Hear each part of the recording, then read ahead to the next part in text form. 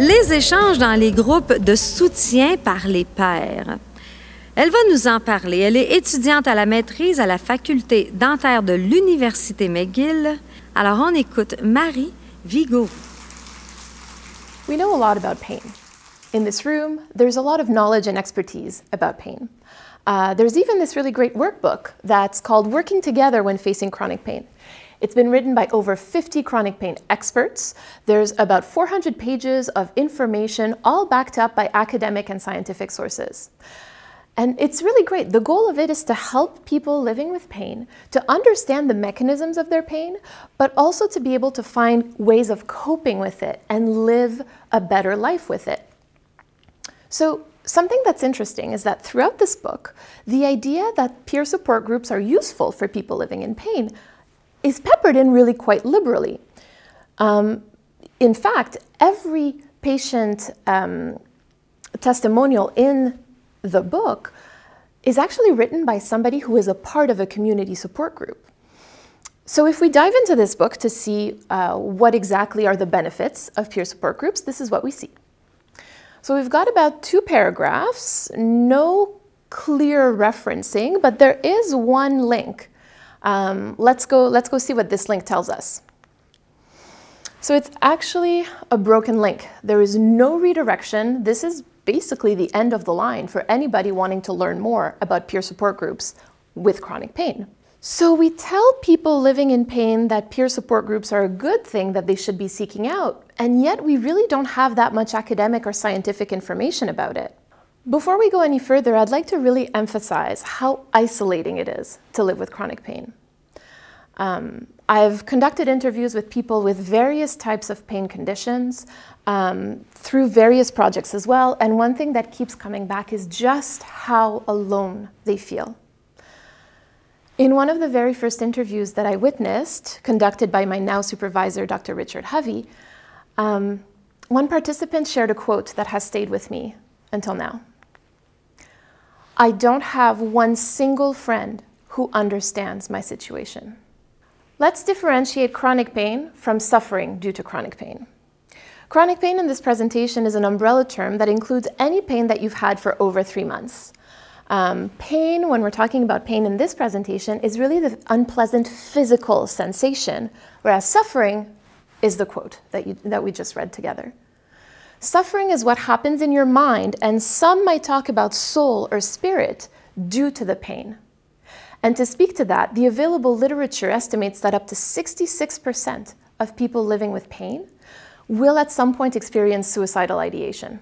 That feeling of being alone in the world is a recurring one for people living in pain. Whenever I conduct an interview with someone living in pain, I know that I'm going to get one iteration or another of, "People don't really understand." And the impact of that is huge, because in the same breath, I might hear something like, "Oh, that's why I don't really talk about my pain to people," or a much more extreme version like, "That's why I don't see my friends anymore." So pain isolates you, which makes you feel more isolated, which isolates you more, which makes you feel more isolated, and it just spirals down really quickly. Support groups, though, are proof that there are people who understand what it's like to live with pain. In my master's thesis project, we're looking at the impact of peer support group Curvy Girls on teenage girls with scoliosis. And whenever I conduct an interview with them, I just wish that I could bottle up the moment where they tell me how it felt when they found Curvy Girls. One participant in particular described herself as quite socially isolated. She'd reported having few friends and was doing distance learning even before COVID started due to her back pain. She explained to me just how good it felt to know that she wasn't completely alone in her situation. And so there's a need for us in the chronic pain community to shift our understanding of care and healing to include not only the times in which people are in direct healthcare, so going to medical appointments or tests, but also the times in between those encounters. Remember, pain isolates. So it's hard for people in pain to just get out of the house and socialize while managing their pain on their own.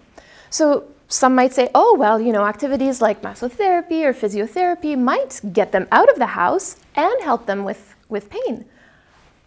But I would argue that these are still medicalized relationships. And so even in their time away from direct healthcare, people living in pain might still see themselves as pain patients. Where are their own opportunities to socialize with people who understand what it's like to live with pain, but without the power differential of healthcare provider to patient relationship? And perhaps that would be the biggest gap that could be filled by peer support groups. Now, I can start hearing in the room the thoughts of clinicians, psychologists, psychiatrists, clinic directors thinking, well, I would love to create a peer support group for my patients. Anecdotally, that doesn't always work. And because of lack of data, we're not sure why. But we can theorize that a peer support group originating from a clinical actor again becomes a medicalized intervention and not a community initiative. One of the participants in the Curvy Girls interviews actually looked straight at me through Zoom and said, young people like you and I, we just don't trust people over 30. Now, as a 32-year-old myself, I was really flattered. But more importantly, what this quote highlights is the importance of the in-group when it comes to advice and emotional support. What this participant was telling me was that she trusts the advice of other teenage girls with scoliosis more than she trusts the advice of her care team when it comes to living well with her situation, with her condition. It's really hard to take advice from someone who has very little in common with you and who may not even share the condition that shapes so much of your life. And this suggests that empowerment and belonging are key aspects in ensuring the success of support groups. Now, if you're still with me, you'll have noticed that I haven't talked about our research approach when it comes to these projects. We are using Gadamer's dialogical hermeneutics. If I haven't lost you yet, I don't want to lose you now. What this means is basically just to make meaning through conversation. So if you've ever discussed a book in high school or a movie with friends, or even said the words, well, to me, this song is about such and such, you have practiced dialogical hermeneutics.